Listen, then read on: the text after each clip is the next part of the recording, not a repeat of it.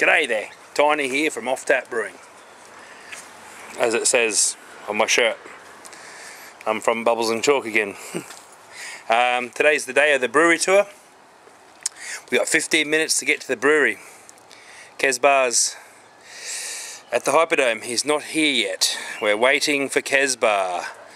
We've got the gates open, waiting for the Kezar to arrive. Out in the sun at 28 degrees. That's a great silos. I look at all that though and I think, wow. They're fermenters, man.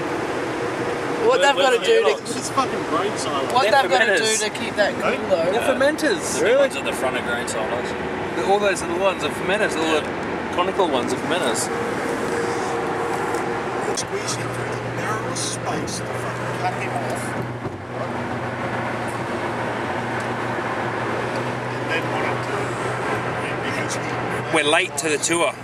And we're going to have to tell we're going to have to shut the brewery down and tell them that we had car trouble, and the car trouble was Kez's wasn't moving fast enough. We're on our way, guys. Okay, guys, we're at the brew house. This is the bus we're going on, apparently.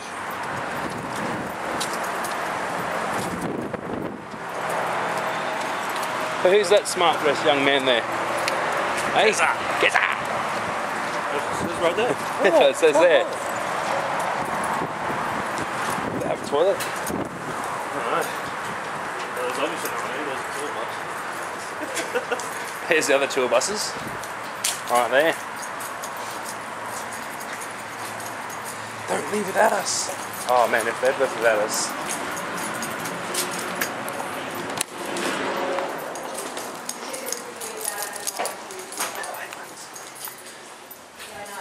So Granny's in a really bad way when she has a check. She thinks she's doing well, only they can't beer and lemonade, so that's okay. When she puts the lemonade in... Okay, somehow we've managed to get the camera through. Kezar. Cheers. Okay guys, here we go. Now it would Daisy. actually be quicker to do this tour by foot. But unfortunately you're officially the most dangerous thing on our site, so hence degrees and we're all together in a slow moving vehicle. I'm only mentioning this because we're heading uphill, and despite the fact you'll feel the urge to get out and push, you're actually not allowed to.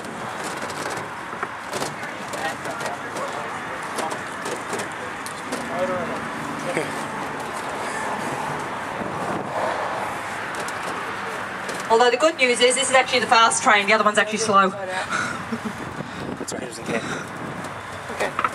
So's his. No. Your shit's inside out, man. No, this is just hanging. Just hanging. That's alright. I wanted shining straws.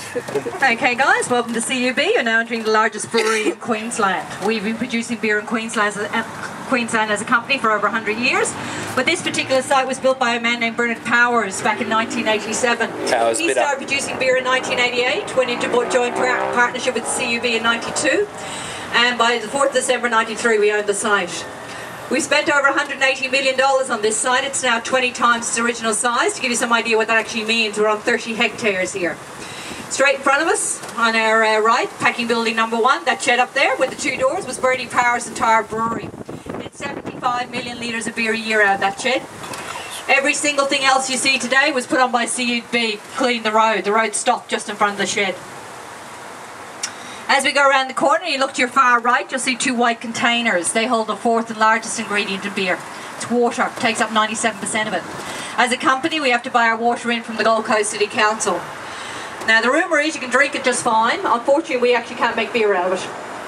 So we leave the water in those containers, we bring it on site, we clean it before we can use it. Straight in front of us on our right, we're coming up to 3 filters, 2 green and silver. The first green one down my end says sand. It's actually crushed glass. Cleans better, lasts longer, no harm to the environment, gets rid of all the bits and pieces in the water. The second one is a carbon filter, gets rid of the smells and tastes in water. The 2 silver ones are the start of the reverse osmosis plant, which goes into the building at the back and gets rid of any dissolved chemicals or minerals in the water. Fluoride and chlorine. The water's now so clean that the Gold Coast City Council requires us to dirty it before we throw it away. We are incapable of dirtying water enough to, for you to drink it, so no water is allowed to leave our site. We're a completely closed site. The only pollution that leaves this site is sewage. That's Everything insane. else stays here and we destroy it ourselves. Once the water's clean, first place we send it to is our first stop, our brew house here on our left. And we do this at all our sites, both in Australia and overseas, so we all start on the same page as far as clean water is concerned. Two of everything in here, we can actually run 2 beers at the same time. Because we're not supposed to be able to take photos, so we'll pretend I didn't see any of that. Okay, cool. Yes, because I'm doing the BB tour, I'm going to use the whole building all day. Okay? We only brew actually 5 days a week, so they're actually only cleaning today. So the brew technicians come in the morning, they open up their computer, they program in a brew. They do a brew every 2.5 hours, 24 hours a day, 5 days a week. So they finish at 6 o'clock this morning. Every time a brew comes out of this building, it's 16,666 cartons. So a year off this site, we do a quarter of all the beer drunk in this country, 50 million cartons of beer. We only do it for 2.5 states. Queensland, Northern Territory, New South Wales down to Sydney. From Sydney all the way around, it's done by Abbotsford and Melbourne for our company. Okay? It all starts behind my head, back wall down there. Behind the back wall is a grain silo. So grain comes out of the silo, goes up a machine on the back wall and cracks it open to that porridge I showed you. You didn't see that. Pink porridge. So out of the 2 silver handles on the back wall pointing down, each of those handles will drop 17 tonnes of grain into each container. Put that together, that's 1 truckload. It's about that far from the top. They're going to put water in there at exactly 67 degrees, mix it all together till it gets the consistency of lumpy porridge. And quite frankly, if you and I were looking at that, that's all we'd see, lumpy porridge. They at no stage call it that, it's called mash. They leave it sitting there for an hour. What's happening in the hour is the endosperm inside the grain is reacting with the heat of the hot water and it's making sugar. Now, as I said, we're going to add sugar, so once that starts, we move it on. So before they, in Europe, before they knew about cane sugar, that process took them several hours because they had to make all the sugar then. Drop the heat, bring it up, drop it, no sugar, no alcohol. Anyway, after 1 hour, they pump it into 2 loaded tons directly behind me, the big one. There's one exactly the same size behind it. The reason they're so big is that halfway down, they have a false bottom with 1 million little holes. So what we're thinking here is a sieve. So lumpy porridge sitting on a sieve. They're going to hit that with a sparge shower. That's a cute little boy word for an upside down sprinkler. So the hot water is whooshing through the mash, washing it out, taking out the starch and the flavour. Once the hot water makes it all the way to the bottom, all that's left on the sieve is the spent grain I showed you, the husks. We waste nothing on this site. Reuse, recycle, make money. They take the husk off to one side, we sell it to local farmers as cattle food. Grain-fed beef, that stuff.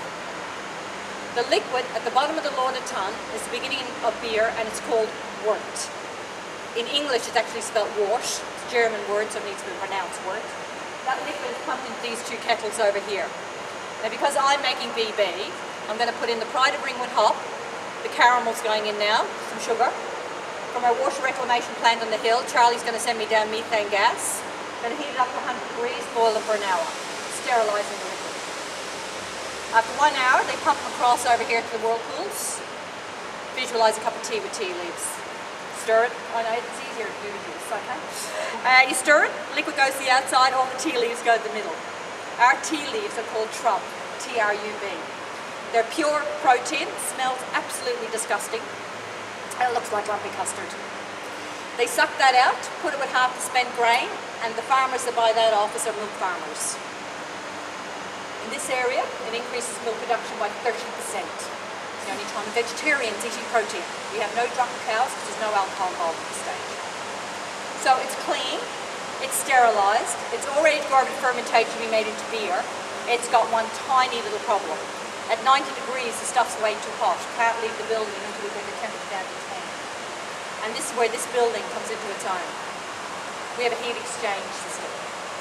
So the pipe leading here going out the wall, there's all the liquid in at 90 degrees. From outside, we're going to send in another pipe with water at 4 degrees. And right next door to each other. As the 90 degrees travels along, this gets cooler. When it cools down to 10, it leaves the building. The 4-degree water as it comes in collects all the heat. It gets hotter and hotter and hotter. Gets to here, it's heated up to 67, does a U-turn, starts the next mash to come. So the only time we spend money on energy in this building is for those lights, that lift, and we turn everything on Monday morning. We have to heat it the first time. From then on in, it's just reusing and recycling itself. This is more for the boys and the girls because we really don't care. But if we were actually standing on the floor downstairs and looking at the wall, the two pipes are like that. They're in 3 sections. It looks like 3 radiators going around this building. We have 50 kilometres of stainless steel pipe heating and cooling. Any questions? It's like gone. Still recording. Well, we're going to have some footage. Okay. So if you look on your right hand side in the far corner here, this is the other 50 million litres of alcohol we do a year, which are spirits. We don't distill anything in Australia. We get it all from overseas, America, New Zealand. We own 10, Cougar, Black Douglas, 100 Pipers, Kira, Carlton, Blackjack, Barossa Brandy. It gets here at 100% proof, so think of it as a cordial. And then we water it down and we put it into bottles and cans. So between the 100% alcohol here and the CO2 plant next door, we could do some damage with a cigarette. So hence the reason we discourage your smoking. On our left-hand side is where the truck comes with the grain. Truck driver comes up and takes off this yellow lid. He puts a sock over it. I have no idea what he calls it. It's that thing over there on the wall. Drops the grain down the hole, goes up the pipe and into the silo. It takes 13 trucks to fill a silo. We have 9 of them. 780 tonnes of grain is delivered to this site every week, Monday to Friday. They're all stainless steel. They paint them white to help with the cooling process because apparently grain will blow up if it gets too hot. So this is the most dangerous place on site. As we go around the corner, these 2 last containers here have the cow food, the trub and spent grain. It's controlled by a computer, but they've actually got a modem inside them. They phone Fred, the truck driver, themselves and say, "I'm full, come empty me." So the only 2 humans that touch them on this side is the truck driver bringing it in, the one taking it away. Now these containers are what you guys see from the highways. You're going up from Brisbane and the Gold Coast. These are our fermentation and holding tanks. We have 62 of them. They're all stainless steel. The cladding you are looking at on the outsides for the cooling jets. That's how they control the temperature inside the container. They hold 1 million stubbies each and 33 of them just hold VB. So I'll just park here and tell you what's happening in fermentation. Now if we look towards those big containers, on our left is the building we just left. And there's the pipe leaving it, if it was going, with the wort coming out of it. At this stage, as it leaves that building, we put the last ingredient of beer in, which is the yeast strain. Every beer has its own yeast strain. VB, we've been growing since 1864. All the yeast on this site is alive, it's liquid and kept at 4 degrees, which means to sleep. That's actually not the technical term, but it's the one we're going to go with. So they put oxygen into that line to wake it up so it will start heating the sugar. As soon as it gets this first container over here on our right hand side, 3 things will happen very quickly. First thing that's going to happen is the temperature will rise from 10 degrees up to 17.5. Once it hits 17.5, the cladding on the outside builds up with cold water. It keeps the container cooled at that temperature. Because in our opinion, and that's all it is, our opinion, 17.5 is the best temperature to ferment beer. Home brewers like 20 to 25, that's fine, that's just us. The second thing that's happening is from the heat, carbon dioxide is being made. I've no idea what that is. We're going to call it the bubbles of beer, just to make it easy for me. So apparently bubbles is the last thing we put into beer. So we remove or crop all the bubbles at this stage. It turns out we make more bubbles than we make beer. So this side, except for Christmas time when it's only 90%, the rest of the year we're 100% self-sufficient in CO2. It's worth $1.5 million a year to us. We use 20 tonnes of CO2 a day, heating, cleaning and cooling. We get it all from the bubbles and beer. The third thing that happens, and the only thing I actually care about, we now have beer. It's unmatured beer or green beer, but it's beer. And it's taken 7 days to get to this stage. It's all been done by a computer with the brew technicians smelling and tasting to make sure everything's okay. The computer system on our site has only got a margin of error of 0.2%. So up to 0.2% it will quite happily talk to the human in front of it to find out how we can fix it. Any error goes through at more than 0.2%, it will automatically, no questions asked, destroy everything. In the 6 years I've been here, it's only done that once. I won't tell you how many millions were destroyed, it was just incredibly sad. So we're 7 days in. The computer sends off an email to Jeff Day, our head brewer. G'day Jeff, the bubbles are gone, temperature's correct, and we've just hit 4.9. Jeff comes down and does the only 2 things on this side a computer can't do, can't smell and taste. He literally takes a glass of unmatured beer. First thing he does is smell it. What does beer smell like at this stage? Fruit salad. Green apples, red apples, butterscotch and banana. Can't tell you why, apparently none of that's in there. What's it taste like? Sour or ginger beer. G'day Jeff, how's the beer? Well, it smells like fruit salad, that's all. It's damn near perfect. So at that stage, he hits the green button telling the computer to continue. At that stage, he has to put the yeast back to sleep because it's doubled in size. It's still going mad eating sugar. So they bring the temperature down to 4 degrees, the yeast falls to sleep, it's the heaviest liquid in that container, so we'll fold that B section down the bottom there, and we'll do one of two things with it. If this is the third time we've used it, we'll just use it again. Send it back to the yeast room, next time we're making VB, out it comes again. If it's the 6th time we've used any yeast strain, it's automatically destroyed. Goes in a pipe underneath the ground, and in front of the cow food here, underneath the ground is a container, we put in there and sell it. Reuse, recycle, make money. We actually sell it to several companies. There's only 3 I found interesting. One, they use it for fertilizer. Apparently it's full of vitamin B6 and B12. You put a tomato in there, it'll grow the size of a house. 2, prawn farmers buy it because prawns are vegetarians. I did not know that. And the 3rd company I don't understand because I've actually seen and smelt this stuff, but apparently Kraft buy it, paint it black and put it on toast to call Vegemite. I know, weird. So, we've got unmatured beer now. We're going to send it off to our maturation tanks. There's 60 of those in the middle of the brew house. And this is where we do the lagering process. Now lager is another fun German word. It means to store. On our site we store our beer for between 4 and 12 days. The only beer we store for 12 days is Crown Lager. Goes into a maturation tank, sediment settles to the bottom, colour gets richer, the flavour gets beery instead of fruit salady. And they tweak the alcohol content. It has to be exactly right because that's how it's packed. Yeah. Then after 12 days, it goes through a diatomaceous earth filter. Kid you not, great big white sandy thing. Beer goes through there into bright beer storage where we bring the temperature down to -2 degrees. Once the beer is at -2, we can actually get the bubbles to go back in. Once the bubbles are in, we can bottle it, and that's what we're heading to now is our bottling plant. So from this building on our right-hand side to the bottling plant, it takes between 17 and 23 days for the beer to make it there. On our left-hand side, this is where we send the bubbles to get recycled. 2 ugly containers in front of us, the tall ones. This is where we keep our bubbles separate for beer. BOC container behind us when we have to buy bubbles in at Christmas time. You ever see a BOC container on this side during the year? They're buying our excess bubbles off us. We make too much during the year and not enough at Christmas. On our right, the containers you're looking at now is for the sugar. So liquid sugar arrives here, looks like a petrol tanker. Parks here on our right, they attach the hoses here. Suck the sugar out the back, goes in pipes underneath the ground over to those containers. So it's adjunct. It's tripped up. The next building on our right is where we taste test and check kegs. Every half an hour they take a keg off the line, bring it down here, taste test, check and destroy. How do we destroy beer? Throw it down the drain, goes up to Charlie, he cleans it, sends it back on site, we wash the floors with it. You won't see forklifts on this site moving beer around, we use conveyor belts. The reason for that is during the week, Monday to Friday, there's too many trucks on our site. All the trucks came in the same way we did. If it's a B double, we'll head down the road in front of us, drive around the block and pick up alcohol. 150 B doubles a day go down that road. That'd make a nice brown. If it's a semi-trailer, it'll follow me around this corner. It'll be dropping off paper, plastic, cardboard cans, bottles and kegs. 400 semis a day come down this road Monday to Friday. And that's why those conveyor belts are overhead moving the beer from shed to shed. On our right hand side is packing building line 1. We have 3 glass lines, a can line, a spirit line and a keg line. The biggest thing we make on this side is VB, and the reason for that is we sell a carton every 2 seconds in Australia. Although as a company, I know it gets worse, we make all our money from Foster's overseas, the 3rd largest selling beer in the world. Think about that, people.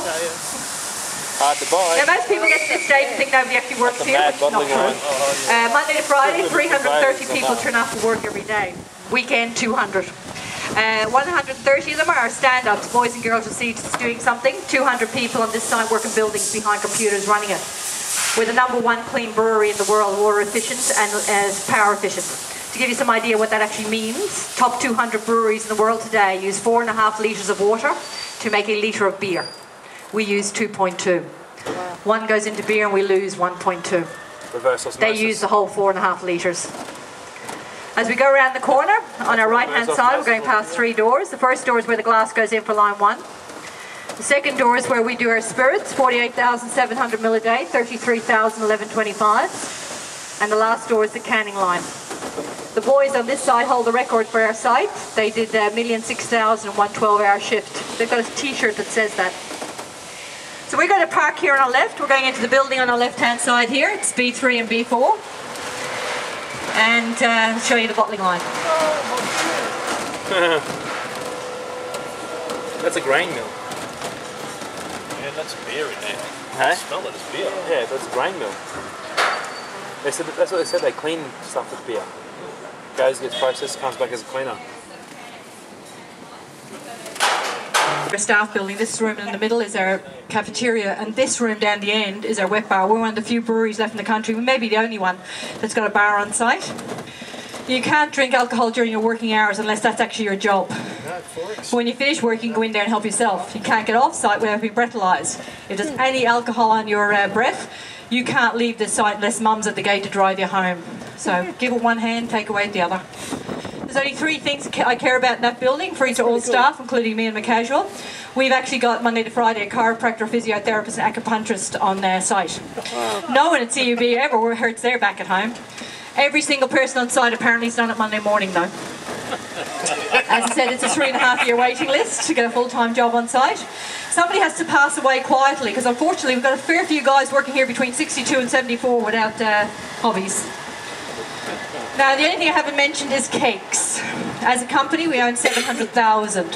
When we buy a keg, it lasts us 100 years unless a truck runs over it. So we get them back, we wash them 6 times. 6 times we fill it full of steam, let it sit for half an hour to sterilise the keg. Suck it out, put the keg upside down, takes a minute to fill a keg. And we do 600 an hour at the moment. So, on our right, that shed over there is empty. 6 months ago, that shed was our keg shed. Kegs came in the first door here, went all the way down the line getting cleaned, did a U-turn, came up, did 400 kegs an hour and 7 guys worked in there. They bought a machine from Italy, goes from the wall on our right to the wall on our left, down to the first door. So this middle section here. And this new machine is up in the corner behind Rocky and Bullwinkle in that shed we just left. And it does 600 an hour and 1 guy running it. So for the first time in 23 years on this site we lost 6 jobs. Now, because of the age discrepancy on site, the company offered blanketly out 6 redundancy packages. Anybody on site who wanted it could apply for it. 15 nearly did their hips in running to the office to volunteer. So they had to do names in a hat on a Monday morning. 6 very surprised wives at lunchtime, because they didn't discuss it with them as they got home. But they just used it as shed. That big box there, that holds lids. That's how lids arrive in the boxes like that. Yeah. That's small batch brewing. They see those little fucking they won't waste match on in there maybe. Yeah. Like 4 years ago, it took us 6 days a week, 24 hours a day to do 50 million cartons. They brought in CI, continuous improvement, that brought it down to 4 days a week, 24 hours a day. So there's no overtime on this site. I think they do about 4 days a year, that's all. No room for overtime when you got to drink beer. You'd have to get something to pick you up every We lose 100 million litres of rainwater a year. We can't collect. People don't realise it, but in Australia, rainwater for manufacturing purposes is considered recycled. We could collect it, clean it, but if we used it, we'd have to put it on the side of the bottle. We've used recycled water in the making of this beer. Hands up who thought that was rainwater. So when they change the law and they can work out how to charge us for our rainwater, over there on our right is where the dam's going. Oh, they're building the dam. They're just waiting for the laws to change.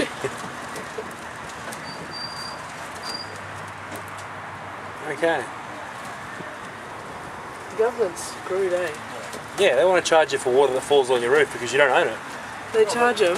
They have to buy the water from the Gold Coast City Council, clean it, then they have to, it's too clean, so they get charged to like dirty it up before, and then they can't just like, then they've got to sell it back. I'm going to do a Pride of Ringwood only ACFI status of EB. No, you got to put the you got to add sugar. You got to have all the liquid sugars and caramel. I'll have 3 of those, 2 of them, 1 of those, 6 of those. So there's a guy out in the far corner doing anything like me. Just coming out, taking a job. And it's a 10-week cycle. You can work everywhere. 1 week somewhere, all around. That'd be your permanent job on 1 day a week.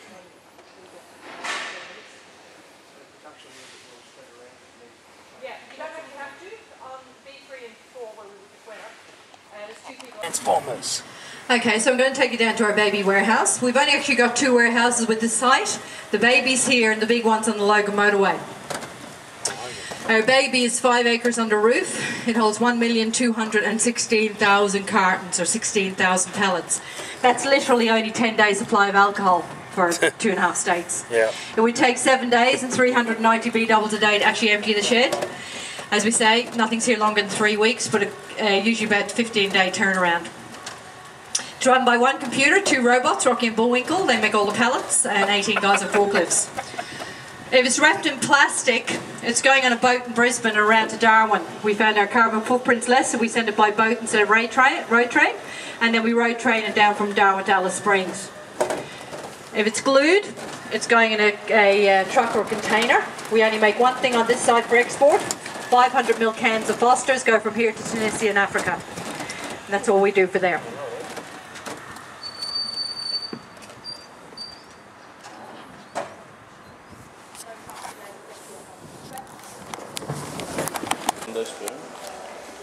Endosperm. Spent grain. Spent grain.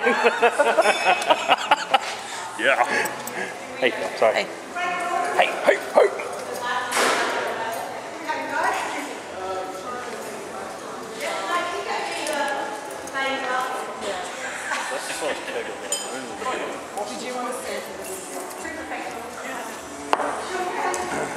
Where are the food? There we go, ready for us to try black? What's that one? Dark one, dark. She said it's white. She said try first before that. Oh, hang on. What's that? Oh, Foster's on tap. Take your thingies. I didn't give them thingies. You've all got 2 mugs each, so when you come back, get another Cutlery at the end of the bar. It's a big word, that, knife and fork. So just take them, take a seat, and I'll bring your lunch over. Oh, right. What are you having, sweetheart? Well, I want Foster's too, please. And I got another Foster's. No worries. Whatever you guys have. And she'll have another Foster's. Okay, easy. Awesome stuff. It's been Can't. a long, long time since I've had Foster's. Oh, last weekend for me. Last time I had them would have been 99. Harry's got those taps. And Yes, and I know where to get them now. Yeah? Smithfield. I was in Smithfield in One there, one there, one there. Awesome. We need cutlery. We need cutlery and Foster's, they said.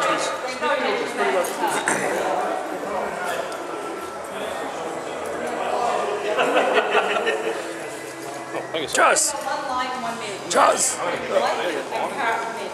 Awesome. Hey, look at you. You've only had one. You might have to cut her off already. I think so. Oh, She's Des. There we go, darling, enjoy. Awesome. Awesome. Carlton draft, thanks. Don't worry about it. Okay, drink it. Put it on the bar mat. Never take them anywhere. Women and stuff. Oh, that is creamy. Oh, that is crystal clear, creamy. I almost went to go. Yeah, you want those two? Cheers. Look at you with your creamy spilled. Say hello. I'm Katie from Offtap Brewing. I'm stitched and unpicked. Yeah. keep that. Cheers. Cheers. Cheers. Foster's. Should do a whole gash, get this up, yeah? Gash? No, we're okay, she's Des. Designated conscience. Oh, they got flat too. Yeah. Beer! They got beer!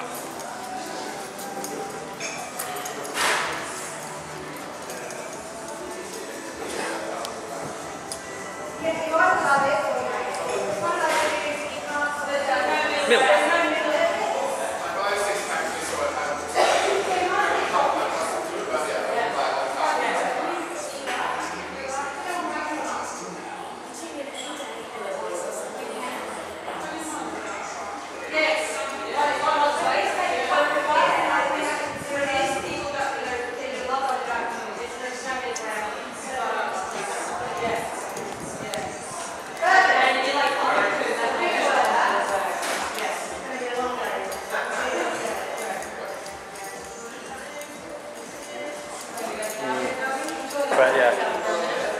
Fire!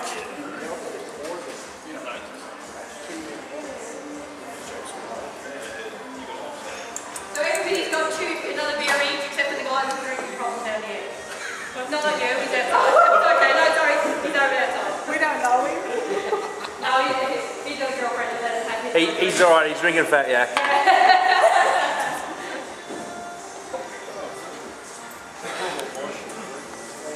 So,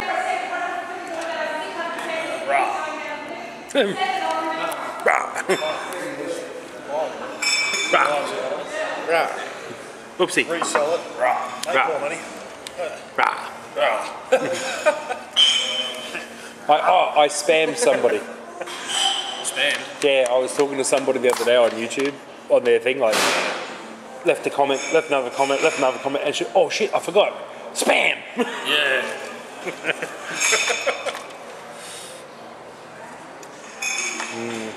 So, but what have we learnt from this tour? They fart in their own bottles and they Reclaim all their methane. put a lot of sugar in with their beer. They reclaim all their methane. Methane reclaimers. Fart The suckers. only thing they don't recycle. Attempting to drink VB. You're going to have a Foster's or a Fat Yak after this. BB's all around, guys. Cheers. Cha-ching.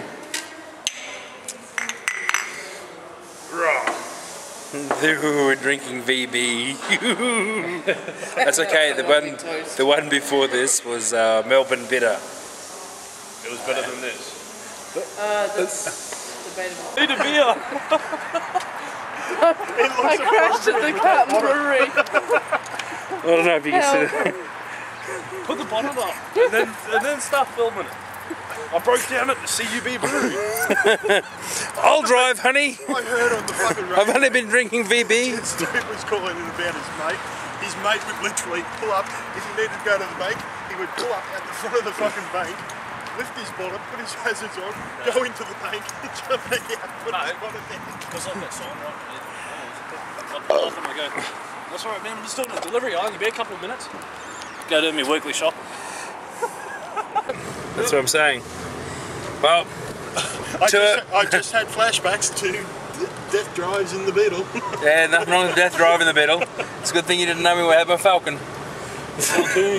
Oh, you did? Oh yeah, I did. I was gonna say, yeah. Jump in that. There was Who one wants night, to die? Hang on, you asked me one night, do you want to die tonight? I drove home drunk that night. Yeah, that's drink driving. Not want to drive with you. No. No. So, sum the tour up, guys. Man, Yeah. That was cool. Yeah. Shiny. it was alright. VB still tastes like crap. Lunch was And good. it's The burger was nice. it's loaded with The sugar. burger was pretty good, yes.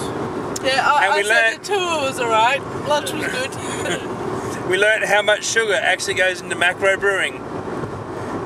Shitloads. Yeah. What, grain? What's that? 5,000 litres out of 15,000 litres of beer. Okay, so if, Why bother spending all that time converting the grain, like the sugars from the grain, when you can just add adjuncts? Yes. Because then you've got to label it recycled. and Queenslanders automatically assume that's wastewater sewage. Toilet water. because recycled paper is toilet paper that's been stiffened. Yeah, Add some sand. add some sand Add some and glass. Glass. Crushed glasses and fill. Katie, it's not 100 here, it's 80. Yikes! What a twat! He just, How on earth did they All the U-turn over double solid lines. no, that wasn't a U-turn, that was That was a 6.2. That was fucking, I've hit the wrong... Where the fuck are they going? No, get it, no. Dickhead. They heard that too. They heard that. They're throwing stones, dude. Duck. They're throwing stones, man. Duck. Whoa, look at it. I couldn't Yeah. have the window down because I got some seats back too far. Oh shit. Hang on, I'll fix that. You should say something earlier. Oh, there we go. Is it better? Yes. I should let my ego out. I just let mine out as you said that. Put your seat back. I just let my ego out. No, I've been eating You opened jerky. your lunchbox, didn't you? I've been eating jerky. Alright guys, mad tour, bubbles and chalk. Something the camera. Something the camera. Something. Something the camera. Something. Something.